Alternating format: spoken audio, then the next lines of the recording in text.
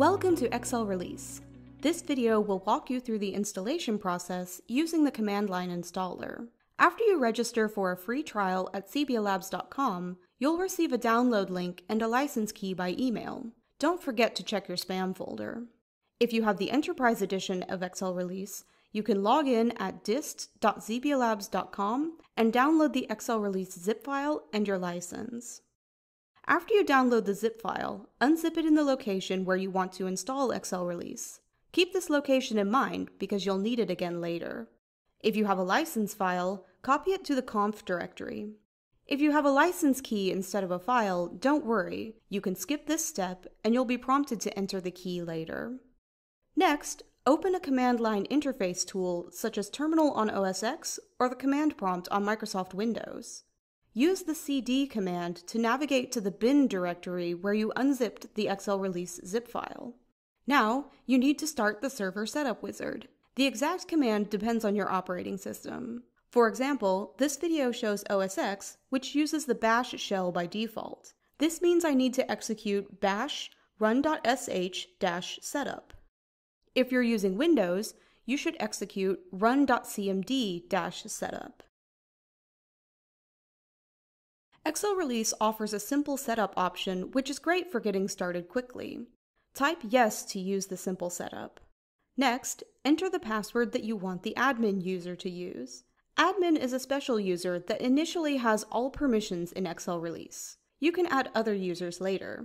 This password must be at least 6 characters long. Be sure to remember it because you'll need it to log in. Retype the password to confirm it.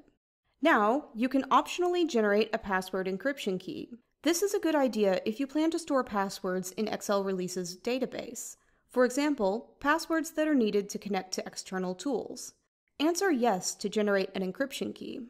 Now you can choose whether you want to protect the encryption key with a password. If you do, keep in mind that you'll need to provide this password every time you start the XL Release server.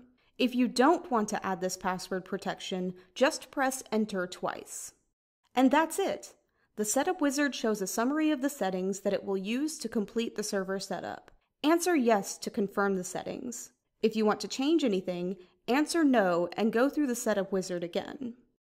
Now you can start XL Release by executing the run.sh or run.cmd command again. If you chose to protect your password encryption key with a password, you'll be prompted to enter it during the startup process.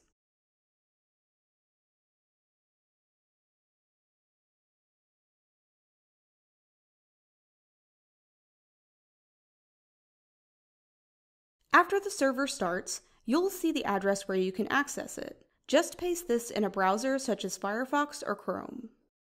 Now it's time to enter your license key if you didn't previously place a license file in the conf folder. Simply copy the full key from the email that you received from XebiaLabs, paste it in the box, and submit it. And now you can log into XL Release. The username is admin, and the password is the one that you specified during the setup process. To learn more about getting started with XebiaLabs, visit XebiaLabs.com and check out our other videos.